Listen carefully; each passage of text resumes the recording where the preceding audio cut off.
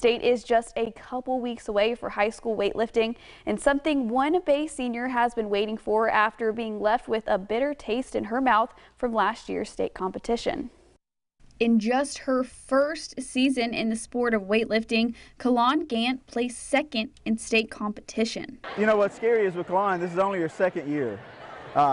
And you know, last year we kind of played with weights all year. It's like, oh, we don't know what you can do here, just go try this, you know. And this year we've kind of just fine-tuning those.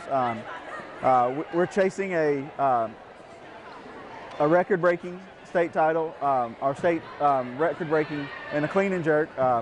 Still got some work to do there, but you know, if all the girls had the same mentality of her, it's a lot easier because she thrives on the pressure, she thrives on the challenge, you know, whereas some athletes cave to it, she rises to the occasion. But for Gant, second isn't good enough. I'm not gonna lie, I was kind of heated about me getting second place. It fuels a lot of what I do this year, but it made me want to drive harder to, like, you know, get a state championship and probably not only just Olympic and in traditional as well. So this year she's using that as motivation to perform well and get the gold medal.